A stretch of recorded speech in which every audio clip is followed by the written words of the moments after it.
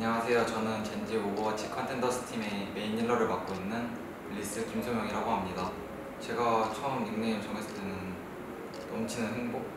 그런 뜻으로 알고 있는데 그냥 뜻도 좋고 제가 지인한테 추천받기도 해서 그렇게 정했던 것 같아요.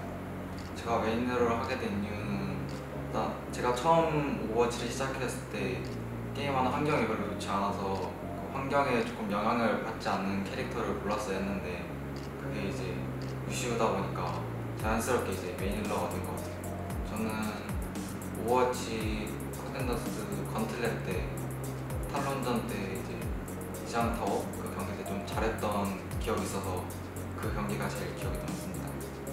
저는 무엇보다 제가 많이 하는 루시우를 제일 좋아해요. 제가 선호하는 플레이 스타일은 일단 상대방이 어떻게 플레이할 것인지 이제 예측을 하고 그것에 좀 카운터되는 플레이, 포지션을 잡고 상대방이 좀 까다롭게 느낄 수 있는 플레이를 최대한 하려고 노력하고 있어요.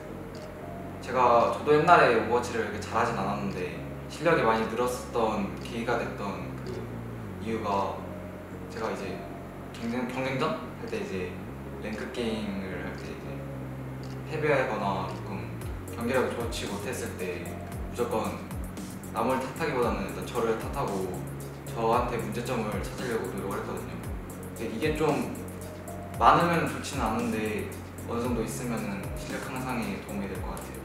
제가 전 시즌 뛰었을 때 조금 중요한 경기마다 조금 아쉽게 저희가 너무 무기력하게 패배해서 이번 시즌은 조금 최대한 좋은 경기력 보여드리고 팬분들이 즐거워할 수 있는 그런 경기를 보여드리도록